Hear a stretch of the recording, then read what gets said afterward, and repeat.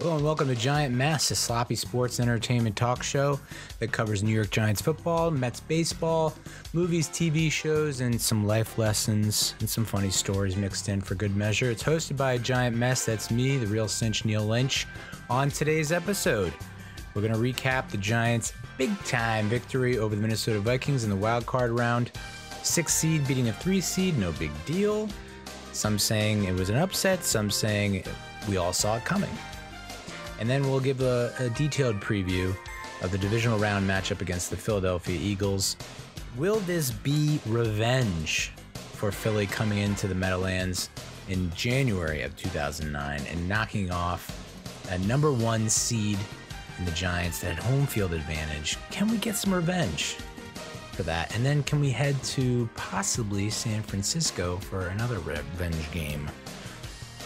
With that, let's get started. All right, we had a feeling that this would be a pass-happy game, right? Minnesota's pass defense kind of stinks. Our pass defense, not that great, not much better, but we're around middle of the pack in terms of team ranks, defense ranks. So the onus is going to be on Daniel Jones, right? First playoff game of his career. How is he going to respond under the bright lights?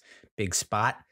And yeah, he did, big time. I don't know that you can have anything to gripe about with Daniel Jones. I mean, 300 plus passing yards, 78 rushing yards, 2 touchdowns. Like, it's just, you couldn't have asked for a better performance from him. I think he had maybe 2 throws that he would have liked to have back, maybe 3. But played a smart game, didn't turn the ball over, did get sacked 3 times, but one of those was kind of we're running out the clock situation. So let's just take the sack and we'll take the clock, if you will. I think the big concern coming in for our Giants defense was, can we stop Justin Jefferson, who had like a bajillion catches for a bajillion yards in the first game? Can we stop their screen game, which really gouged us in the first go around on Christmas Eve? And can we stop TJ Hawkinson? Well, we did 2 of 3 on that. And, that first drive was a little, concerning, to say the least. The fact that it just didn't look like we were going to stop them at all game. And it looked like Justin Jefferson was going to have another 20 catch game for 200 yards and 4 touchdowns. Turns out that first drive was really all that Justin Jefferson was going to give us. Adoree Jackson coming back after missing like basically the entire second half of the season and putting the locks on Justin Jefferson for the most part. And a lot of that had to do with scheme and what Wink was dialing up. They bracketed him. Last week I was like, we got to double him. If we double him and we double Hawk, we should be in a good spot, because I don't know that KJ Osborne is going to beat us. Spoiler alert. Ironically, KJ Osborne does get on does notch a touchdown, but ultimately he wasn't killing us.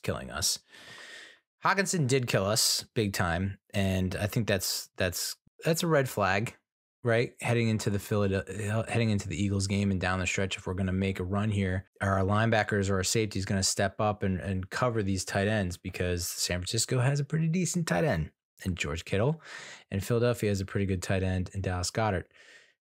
So I think if we're going to got on defense, it's going to be because we can't cover tight ends, essentially. So, but didn't get a ton of pressure. I thought it was interesting that Wink kind of flipped the script and surprised a lot of us by not blitzing a lot and relying on the front 4 to get the pressure. And I think Dexter Lawrence did a pretty good job. I think Leo did a pretty good job in getting pressure. I think Kayvon's getting held every play. So, and they're not calling it. On the one Vikings touchdown, he was just getting, he was in a sleeper hold. Like, I don't know how you get out of that. You got to reverse into a camel clutch for, four leg lock the leg. Wow. My brain is glitched. Cool. So yeah, Kayvon's getting held every play, but that should show you that he's getting pressure and making a difference. And I think Dexter Lawrence is just an animal. Sexy Dexy is just a beast.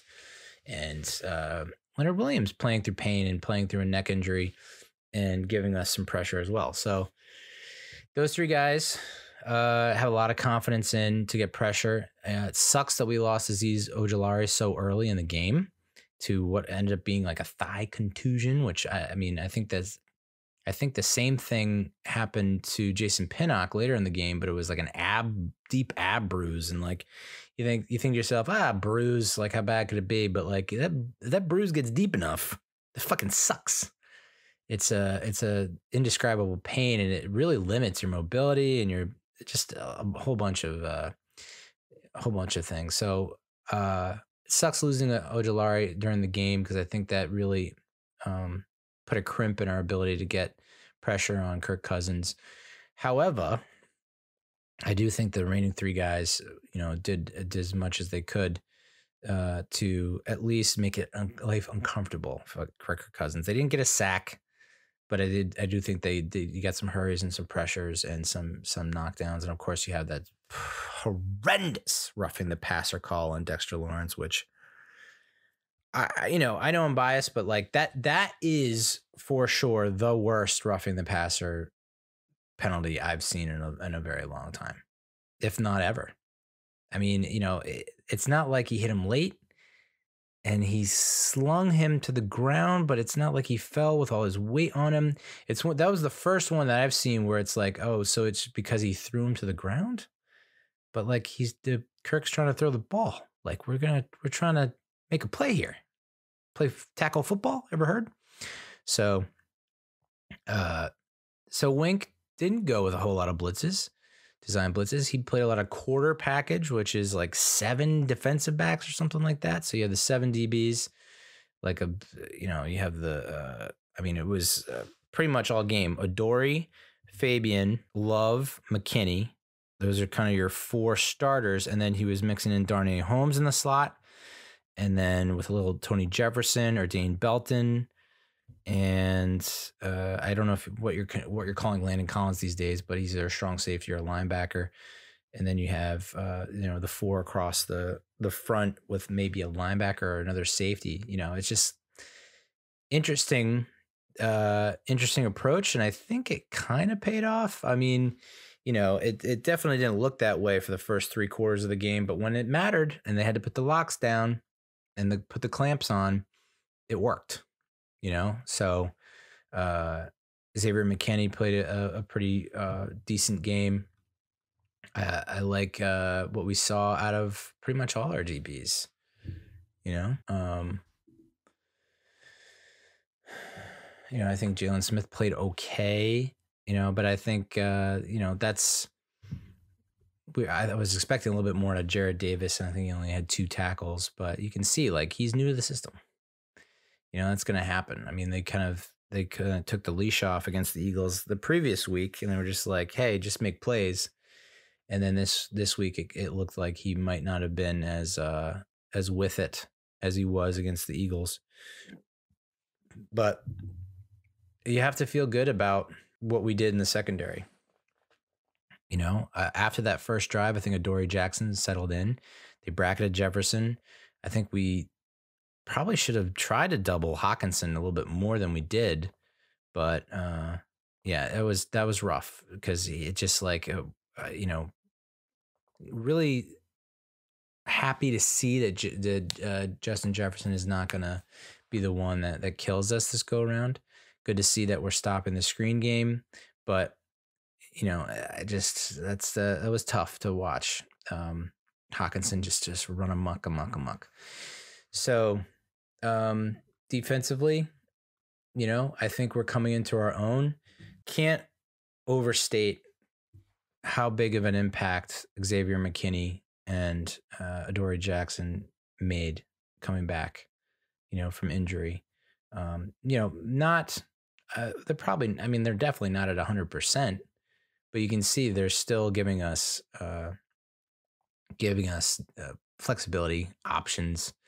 McKinney's not going to get beat very often, and any catches, I think this was important. Any catches that were made, people getting popped right away.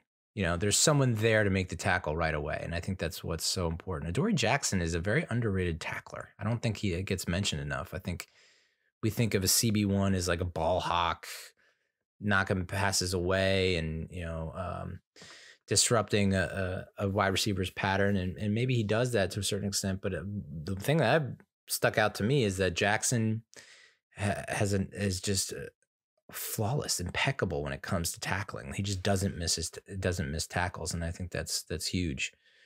And the team as a whole doesn't miss tackles, which I think is so important, and it gets overlooked sometimes when you don't have missed tackles. But when you do, it's like, let's make a tackle. So, it's kind of one of those things where an unsung feat, if you will, but I'm singing it. I'm singing it from the hilltops. So, Darnay Holmes, 2 tackles for loss. I think you don't typically think of him as like a physical guy, although he does draw a lot of fat. Oh boy. Whoa. Watch yourself now. We're not in Britain. He does draw a lot of flags with his physical style play. I think Commanders fans will have an opinion about how he plays the game. But I'd rather have someone that's physical that might draw a flag here or there than someone that's soft and that's going to let something happen. And, so I think it's good to have Darnay balling out. Didn't see much out of Landon Collins. Didn't really see much out of Jihad Ward. I think Jihad Ward is a vocal leader, someone that in the clubhouse that is, not going to let people slack, I think, maybe. And great depth piece that I think, not going to show up in the stat sheet maybe, but definitely a solid contributor. Ryder Anderson, I think that's his name. Maybe I was hallucinating, but he was getting blown off the ball during runs. And I feel like it's weird that Minnesota just abandoned the run so often. I mean, Dalvin Cook had 15 carries for 60 yards. It's 4-yard average at a long of 11. But it seems like if you have a team like the Giants, and it's reminiscent of what happened in Super Bowl 25, Giants-Bills, where it's like, all right, Belichick's like, you know what? We're going to rush like 2 guys, 3 guys maybe, and we're going to drop everyone else in coverage because we know the Bills are pass happy, and like we're going to make Thurman Thomas beat us. And they almost did with Thurman Thomas coming down the stretch because it was like, all right, you guys are just going to play back with all these DBs. We're just going to run. And that's what the Bills did. And it worked. It's just their kicker missed the attempt. Wide right. So yeah, I interesting that they would abandon the run. Interesting that on like a 3rd and 1, they would decide to do like a trick play. It's like you have Dalvin Cook. Dalvin Cook's a pretty good running back. You lack that much confidence in your running attack that it's 3rd and 1, you're going to go shotgun and listen, the Giants did it too. 3rd and short, 4th and short, where they're operating out of the shotgun. It's just like, dude, just get under center and just go for it. But yeah, that was a weird trick play. I think the Giants won this game, but the Vikings definitely lost it in a lot of respects as well, like making just bonehead decisions and mistakes. I think everyone's criticizing Kirk Cousins for that. The last play, the last Vikings offensive play where it's 4th and 8 and he checks down to the tight end because he did have, I think it was Osborne coming across the middle beyond the sticks and he would have been open and it would have been a completion, a first down. The play before Cordell Flott making a play, he doesn't have a ton of numbers on the stat sheet, but it's like, that's a huge pass breakup, huge pass defended. So I think it's nice to see his development and him coming along as we progress, and nice to see that we didn't have a ton of injuries. Obviously the Pinnock injury sucks, but it looks like he'll be back for Philly. I would think that Aziz can rally and make it back for Philly. So it's not like we didn't lose a ton on defense. Offensive side of the ball, I mean, that was Daniel Jones' coming out party. National spotlight, postseason play, and he really just has silenced a lot of the detractors. He really has. I mean, I don't know that 24, 35, 301 yards, 2 touchdowns. I mean, he was on point with almost all of his passes. He knew when to throw the ball away. I mean,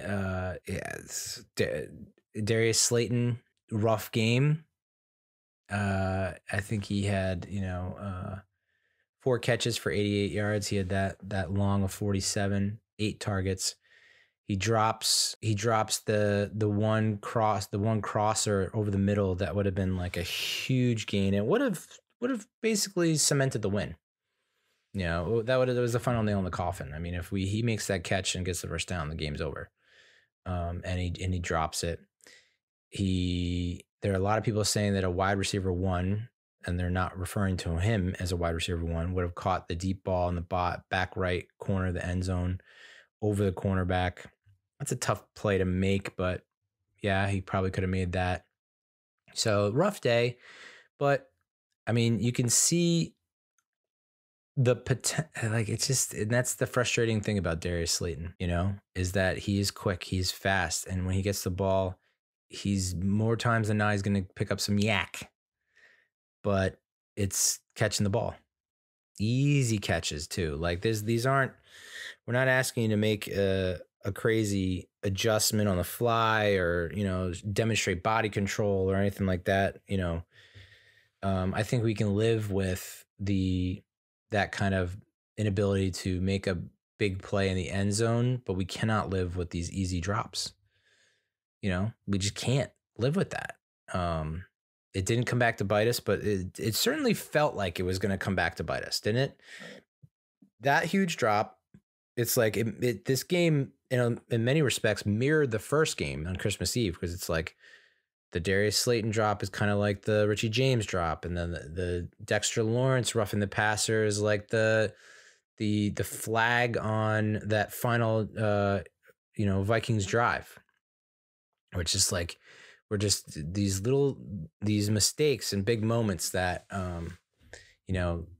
it's not like we've been making them all game. It's just like a lapse in judgment or whatever. I don't blame Dexter Lawrence though. I mean, like, that's just not roughing the passer, so I don't put that on him. But goddamn, it really feels we have Daniel Jones is our franchise quarterback. It really feels that way. It feels like they're going to sign him to a big, beautiful contract. They're going to sign Saquon Barkley to a big, beautiful contract. And we're going to have our QB and our running back locked up for at least the next 5 years, which is great. And then you start adding little components and elements around them, little variables that are just notches above what we have now, which I don't think we're that far off. I mean, like Isaiah Hodgins, 8 catches, 105 yards, and a touchdown. He had a long of 32 on 9 targets, 8 of 9 catch rate. I mean, that's like awesome. The guy does not typically drop the ball. I think the one incompletion, it was like Jones just missed it. It just overthrew him a little bit, was out of his reach. But, you see, it's just nice to see a receiver with awareness, dude. And the fact that he's playing on a bum ankle. I don't know if you saw that photo, but like swollen, bruised ankle coming into the game. He's like, apologies if I wasn't running as fast as I usually do. This is what I was dealing with. And it's like, holy crap. And, everyone has their bumps and bruises, but like, it's just gutsy, tough, gritty. Kenny Golladay is supposedly healthy and can't do what Isaiah Hodgins is doing. So, did give us one hell of a block though. I think it's like, if we can get Golladay, just like, I think that's where he's at right now mentally. He's like, I'm just so fucking pissed off at my situation that I'm going to take it out on whoever's in front of me. And I'm here for it. So, but getting back to Hodgins, talk about the situational awareness. How many times have we seen Giants receivers, on like a third down, not go to the sticks, come up short of the sticks, and then they're going sideways or they're going backwards? And I mentioned this last week, but like, he just has this amazing, and Richie James too, the ability to catch the ball and immediately get upfield. Like, and it's the difference of a first down and a punt every time. It's like literally 1 to 2 yards, maybe 3. And it's just, it's refreshing. And it's really good to see. And maybe I think you could probably pay some respect to the coaching. The Vikings got outcoached. I mean, I don't know how much more you need to see out of Brian Daboll to see that he's coach of the year. And I have the utmost faith in Mike Kafka, utmost faith in Wink Martindale. They just fucking know how to call a game. They know how to make adjustments on the fly at halftime. And they're out coaching these motherfuckers. That's all. That's what it comes down to. Daniel Jones, 17 carries, 78 yards. I'm not a huge fan of this like power sweep thing they got going on. I think they ran it 2 or 3 times, and I'm like, I understand you want to be confident, and you want to be aggressive and assertive, and you want to play smash mouth football, ground and pound. I get it. That is like so telegraphed. It's so obvious, and it's like, oh, all right, we're a little too full of ourselves if we think that's gonna work. It didn't. I don't think it really worked the way we wanted it to. But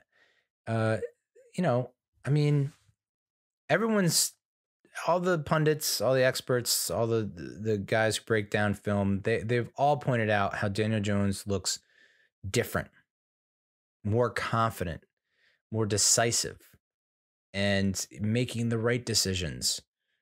Like the past 3 weeks that he started and played versus the first 3 weeks he started and played. I mean, that was the main gripe, right? That we had was, look at Jones. He's running into sacks. He's pulling the ball down. He's not keeping his eyes up, not picking good lanes, and, throwing the ball away when he doesn't need to, not seeing open guys. There's none that's just not happening the past 2-3 games that he started and played. It's just not. He's making quick decisions, and he's saying, and he's saying, okay, read 1's not there, read 2's not there. All right. And he picks the right lane to run as well, which I think is key. So,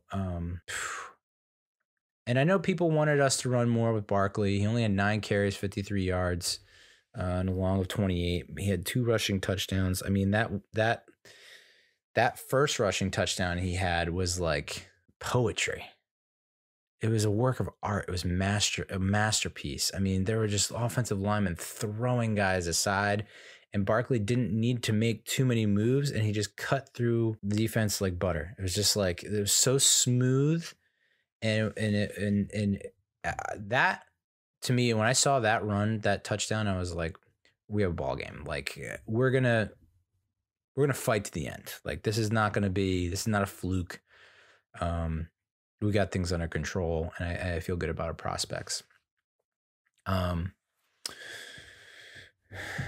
His second touchdown was just straight beast mode, dude. Like, just muscling into the end zone. I think Dalvin Tomlinson, former Giant, who's like 6'4", 300, he went for a ride. I mean, it's just like insane, the kind of power that Barkley has. And I mean, night and day when he is fully healthy, night and day. When he's got the neck, when he's got the shoulder, when he's got an ankle, he's not the same explosive player. I friggin' love that spin move he has. He only really breaks it against the Vikings, which is interesting, but when he does it, it's just like, oh my God, how do you tackle that? I don't know how you tackle him in general, but like when he's spinning like that, it's just, it's a work of art. So, only 9 carries. But like the pass was, I can understand if, we only threw, if it was like the Tom Brady and the Buccaneers throwing 66 times because they're down multiple scores. They don't have a friggin' run game to speak of. We were having tremendous success through the air. So, use the run sparingly, efficiently, and effectively, which I think we did to a T. And Matt Breida, I mean, Jesus, I know you look at the box score, 3 carries, 8 yards, but that 3rd and 1 on like pony package jet sweep type thing, and he had to break like 2 or 3 tackles just to get a yard, and he got it. Like, I heard someone compare it to the Mark Ingram catch in Super Bowl 25. I wouldn't go that far, but that's a big, big moment in that game. You know, they don't pick up that first down. It could go sideways. So really happy that Matt Breida is with the Giants. I think, again, he's not putting up these eye-popping numbers that are gonna jump out at you, but he's just a good depth piece, and he gives you extra versatility, an extra threat. You know, I think I forget his name, but he was talking about the pony package where it's both Breida and Barkley on the field. It's a package that I friggin' love. It's magical, my friends. And I'd like to see more of that. They did a lot more, I guess they call it 11 personnel, spreading it out. And I like that. I mean, there wasn't a ton to dislike in this game from an offensive standpoint. I think everyone, did their part and looked good, I mean, people that are honestly, it's, I feel bad for Vikings fans. Like I do. And I'm sure there's none of them are listening to this or watching this, but I do think that, I do feel for them because it's been a long time since they've gone to the Super Bowl or had a postseason run. I think 98 was probably the last time they had a deep run. And, they ended up losing to the friggin' Falcons because their kicker stinks. Kicker stinks. I mean, he's a Hall of Famer, but that's besides the point. I know that some people are thinking, 8 game-winning drives, 8 fourth-quarter comebacks. That was double the nearest team, and I think the Giants were next with like 4 game-winning drives or 5 game-winning drives and fourth-quarter comebacks. But it was interesting coming into this game. Like it was this feeling that everyone thought they were fraudulent, that they were frauds, mostly because of their defense, So it's like if their defense gets better, they're right back in the thick of things. The problem is, I think that they are going to run into some salary cap issues. And so I don't think they're going to be able to fortify or bolster that defense like they should. I still think they're a playoff team. It's just I don't know that they're going to have the ability to improve their defense. I mean, their offense is like, Kirk was 31 of 39, 273 yards, 2 touchdowns, 112 rating. Wasn't sacked, didn't throw a pick, although, Jesus, can we please hold on to an interception? Now, I know that's a tall order, especially from Julian Love, who's diving to make a stellar interception. Tough play to make. I get it, but can we just hold on to one interception? I honestly thought we were going to get 2 or 3 in this game just because, we've played them once. We've got them on tape. We know what to expect, and Kirk's bound to make 2 or 3 bad throws, but we couldn't really take advantage of it. But Hawkinson, 10 catches, 129 yards on 11 targets, dude. Just unstoppable. Unfriggin' stoppable. But, Jefferson, 9 targets, 7 catches, 47 yards, averages less than 7 yards a catch. You think 7 receptions, that's a lot, but 47 yards is not a lot. Less than 7 yards of reception. I want to say that's like one of the best productive shutdowns we've seen of Justin Jefferson this year. I think the Packers might have done a better job in one of their matchups with them. But that's really, I think that's the key, because I don't know that Adam Thielen's really going to beat you. I don't know KJ Osborne is really going to beat you. Dalvin Cook, 7 targets, 6 catches, 10 yards. That's exactly what you're looking for. You do not allow that screen to develop, and if he does make the catch, you're all over him like white on rice, baby. Still having some issues with Danielle Hunter. I cannot stop the guy, and that's really the other major takeaway from this game is that I think Evan Neal still problematic, right? He's still not giving you the kind of protection or performance that we're hoping for from a top 10 pick, draft pick, first round pick. But, they say the same thing about Andrew Thomas, and he's blossomed into an all-pro. So I think, the feeling is that Evan Neal can be right there where Andrew Thomas is. And then, it's like, can't get much better than that, dude. So, that's the Giants win against the Vikings on the road. Our first postseason win since Super Bowl 46. The curse of the boat trip is over, right? I guess. Now that we've won a postseason game since that happened, like, we don't have to talk about the freaking boat trip anymore, which is fantastic. And now we can set our sights on the Philadelphia Eagles Saturday night, 8:15 p.m. at the Link in Philadelphia. I feel really good about this game. I know that third time's a charm. I really do think that. People are making comparisons to the 07 team that lost twice to the Cowboys in the regular season. We go to the number one seeded Cowboys in Dallas, and we pull off the upset. Is something similar in the works here? It's possible.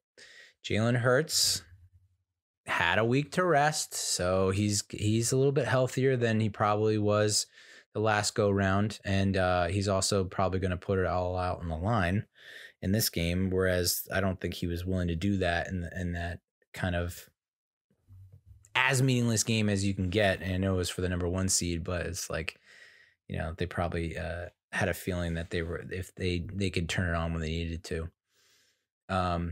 But you have to wonder if he's going to be a little gun shy, right? If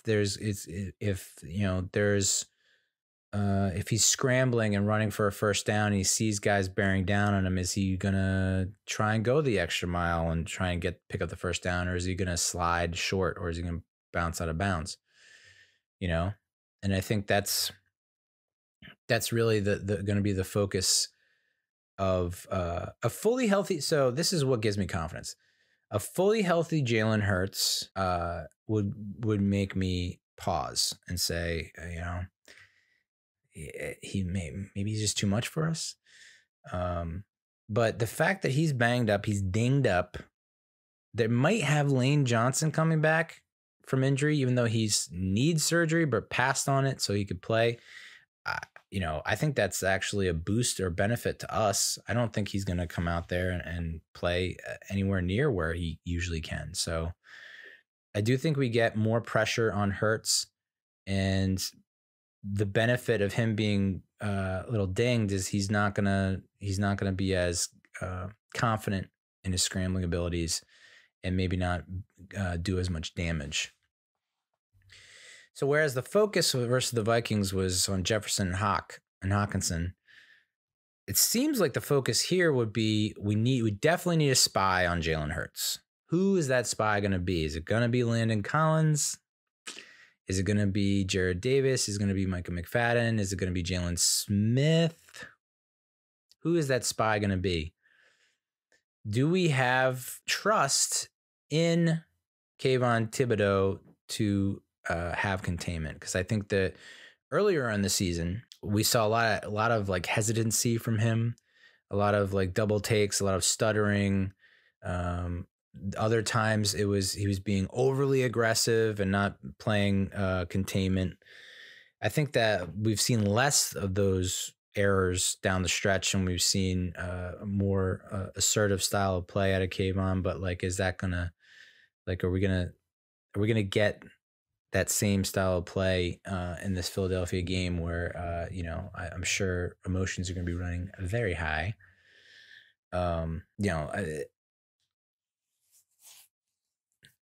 I think we can put out a similar performance defensively in the divisional round game that we did in the regular season finale. I think that Wink has unlocked something with that scheme, and they're not going to score a ton of touchdowns.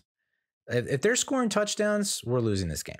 This is not like a Vikings situation where it's like we can go touchdown for touchdown. I don't think that's the case. I think if we can hold them to a similar performance as to what they gave us last go round, the regular season finale, where, they kick 4 or 5 field goals, I think they lose this game. I really do. But we can't, we're not going to be able to, if I forget what the line is, but like if it goes over, we're probably screwed. Like if we can keep it in that 20 to 22, 23 range, I think we have a shot to win. If once it starts to get to 24 and above in terms of Eagles, point total, I honestly don't think we're gonna see a dub. I mean, this Eagles offense and the Eagles defense, like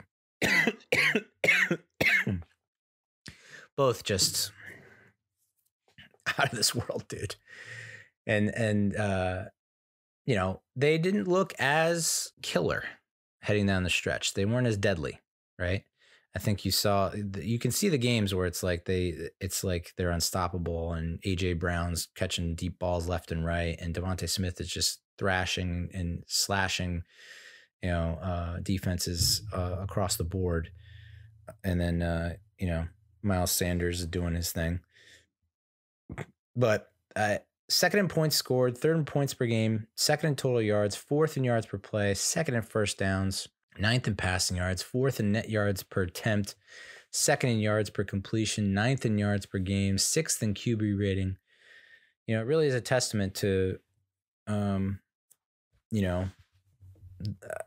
everything really. I mean, the offensive line, I think, is an issue for the Eagles. It's been such a stalwart for them for so long.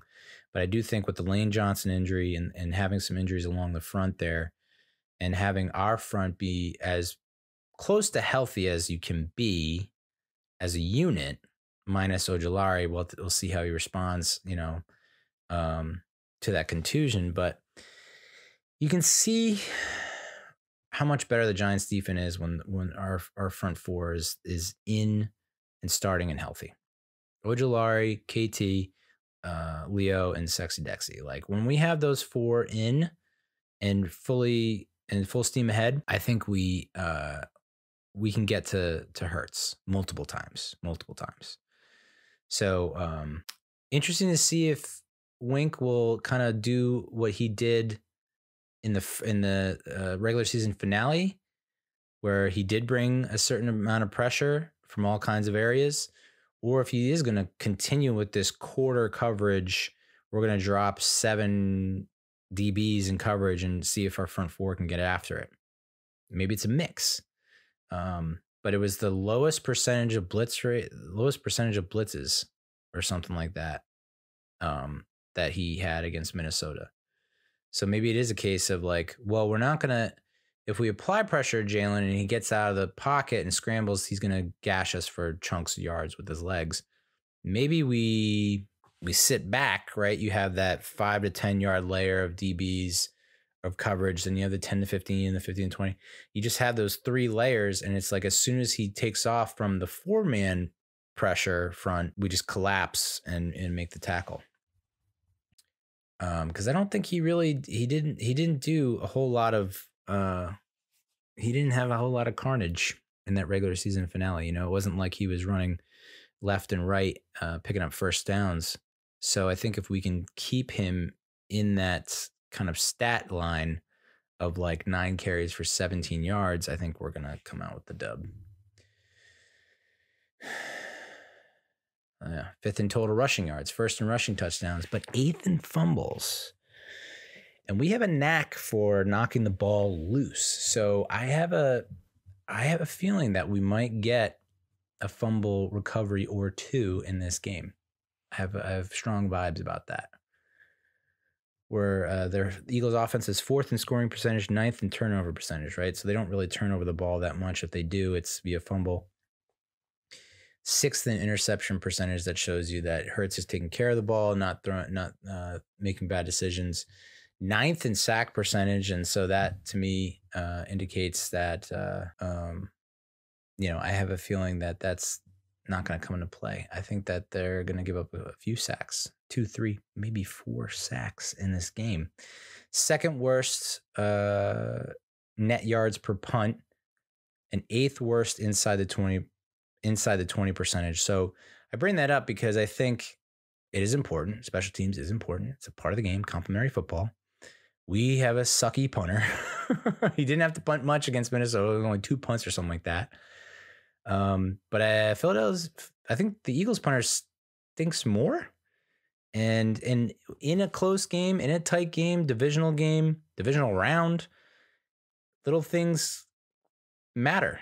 And sometimes it's the little things that make the difference. And I think that could be the difference in this game, where it's like we're downing it inside the 20, they're not.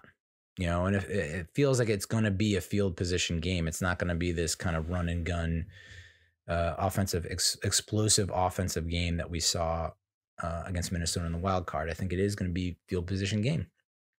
And so every yard matters. And that's where I think we have this slight advantage, is our punter doesn't suck as much as theirs. Philly is 4th in third down percentage and 4th down percentage. All right, so they convert. So those will be important downs. Third down, we need to stay out of third and shorts, third and mediums. Let's get those third and longs, baby. And they're 3rd in red zone percentage. So let's keep them out of the red zone. And I think we did a pretty good job of that in the regular season finale. I don't think they really saw I think they they were 1 for 5 in the red zone, I want to say, in that game or something like that. But let's just let's keep them outside the 20. Let's let them kick all the field goals they want. Philly's also 4th in yards per drive and 3rd in points per drive. So, yeah, I mean, they're a dynamo. They're a Tyrannosaurus Rex on offense for most of the year, but I think they've lost their luster. And I think our defense, you think about the first 2 times they faced us. The first time they faced us, we were banged up. We were injured. No Adoree Jackson, no Xavier McKinney, maybe no Ojulari. I don't even know if we had Leonard Williams. Like, we had a lot of guys out in that first game at home where we got our doors blown off, 48-22. Regular season finale, we didn't start our defensive starters, and yet we still put out a pretty good outing. This is the first time that Philly is going to see our normal, intended, as God intended, starting defense. I think that means something. And I think that's going to cause some issues for their offense. Not having seen all those guys on the field operating as one in Wink's scheme as Wink intended. And that's why I think the Phillies offense is going to struggle. You hear it here first. Now, defensively, Phillies defense, they're 8th fewest total points allowed. Third, I mean, this is where this will be a huge test for Daniel Jones, Saquon Barkley, and that Giants offense. Humongous test.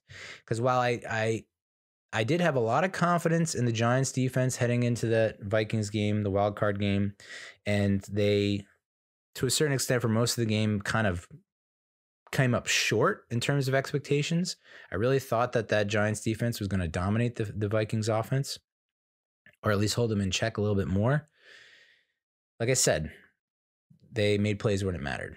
And so they stepped up and shut her down when they needed to, which we haven't been able to say that much about the Giants defense in the past however many years, 10, 12 years. So I have more confidence in the Giants offense against this Eagles offense, a Giants defense against this Eagles offense.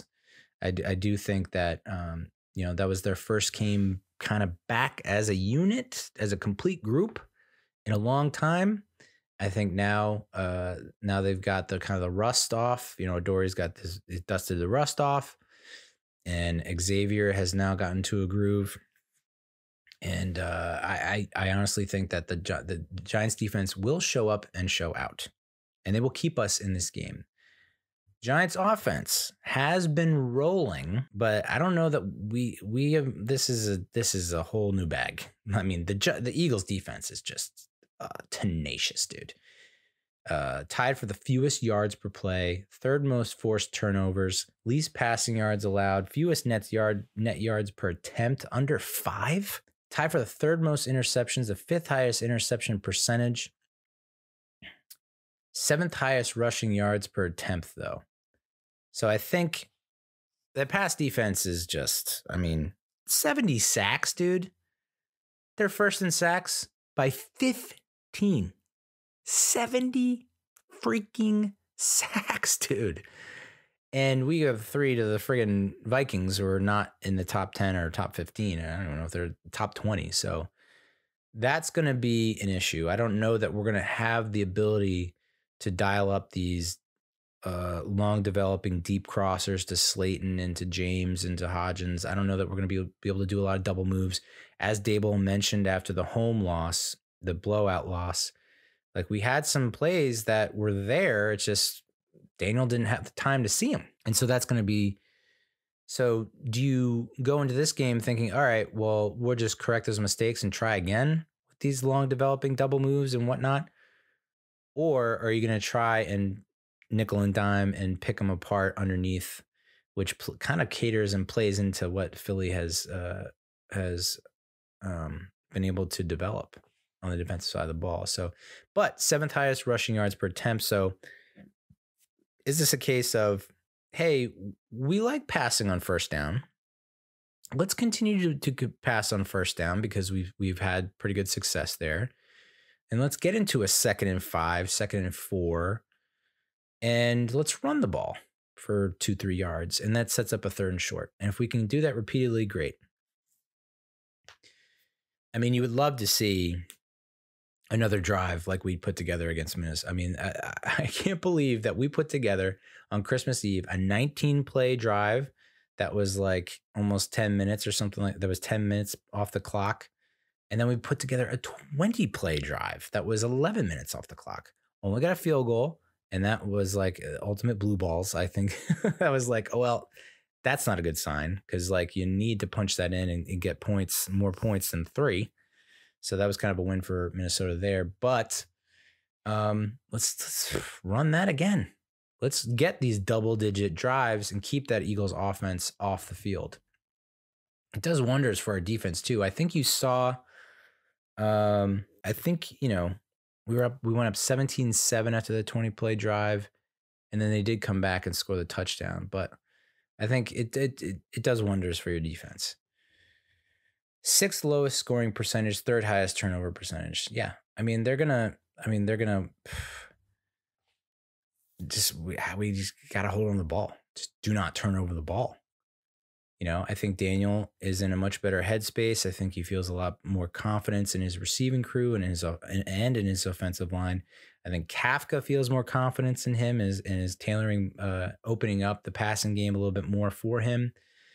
I just don't want to see too many designed runs for him because I don't know that that's going to work.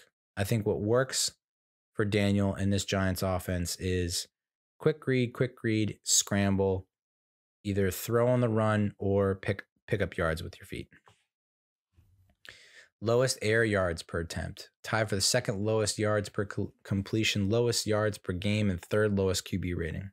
This Eagles defense is just unbelievable, dude. But, may I remind you, the Giants went into San Francisco with Eli Manning in January of 2012. And they faced the 49ers defense that was like, I want to say tops in the league, at least tops in the NFC. And we threw the ball so many goddamn times against that against that San Fran team. Not a lot of deep balls. Kind of picked our spots here and there. A lot of short passes to Victor Cruz, let him catch the ball and let him make a move. Almost feels like maybe that's something similar in the works here, where it's like, let's just get the ball out of Daniel's hands and let's get positive yardage. Let's minimize tackles for loss. Let's minimize sacks. Let's minimize those kind of opportunities and see if it pays off. They're 2nd in QB hits, 1st in tackles for loss, 1st in sack percentage by 3 full percentage points, which is unheard of. And they're tied for 6th in points per game, 6th fewest points per game. So, yeah, that's the challenge ahead. I think if, like I said, a fully Jalen Hurts scares me more I think the fact that he's got a little bit of, he's not feeling himself as much as he usually is going to be an issue. I think the fact that we're fully back and healthy on defense is you're gonna see a huge difference there. It's gonna be a field position game, gonna be low scoring. I think we're gonna hold them to field goals. We might give up a touchdown. Touchdown. And that's fine. Get it out of our system. But for us, I'm more curious to see how our offense is going to handle that defense, because you saw what happened with Davis Webb. It was like he just would run backwards 20 yards and then throw it to Matt Breida for a yard. And it's like, that's not what we're looking for. But I would like to see us, Kafka and Daboll, I don't even know if they need to do this, but go to Daniel and say, like, pull the trigger. You have a tight window, just throw it. I don't think you need to overthink it. I think you look for the mismatches. Hopefully you design and scheme to get those mismatches. I'd like to see us use Saquon Barkley more in the passing game. I've been saying it for so freaking long. And it's just, that feels like an edge for us. The pony package, the 11 personnel, get the ball. And I'm not saying like, I don't know that screens, maybe the screen game could work in this one. I don't know, with all those sacks and all that pressure that they bring, maybe this is a game where we do dust off the screen plays and say, okay, we're going to let you rush and we're going to try and take advantage of that and expose it. But time possession, long drives, let's run the ball, because there is a little bit of a vulnerability there in terms of rushing defense. They're going to try and run it on us. And so you might see, whereas last week was more of a pass happy game, I think you're going to see more runs here. But this is the ultimate test. And I think it's going to be close. And I think we can pull out the win. I really do. I think we're going to shock the world. I think Philly is riding high. Or they were riding high until that Hurts injury, dude. I think that Hurts injury really put a dent in their self-esteem and their ego. They're not going to admit it, but I really do think that made some people kind of stand up and take notice, like, okay, maybe things are not going to go as smoothly as we thought. That stadium is going to be raucous. It's going to be wild, and it's going to be intense. And this might be the best playoff game that we've seen between these two ever in a long time. It's going to be hard fought, and it's going to come down the wire. I really do think it's going to come down the wire. I think Philly's favored by like 7. It's like, take the Giants +7, +7.5 for sure. I just don't see us caving in. I think maybe Philly comes out and they frustrate us and we get flustered. Maybe we do get down 7 or 14 at one point in the game, but I think we could just chip away and fight back and make it a ball game and make it close and possibly sneak out a win. Thank you so much for listening and watching. I appreciate you, all 5 of you, more than you know. And we'll talk to you next week after the Giants beat the Eagles. Let's go, Big Blue.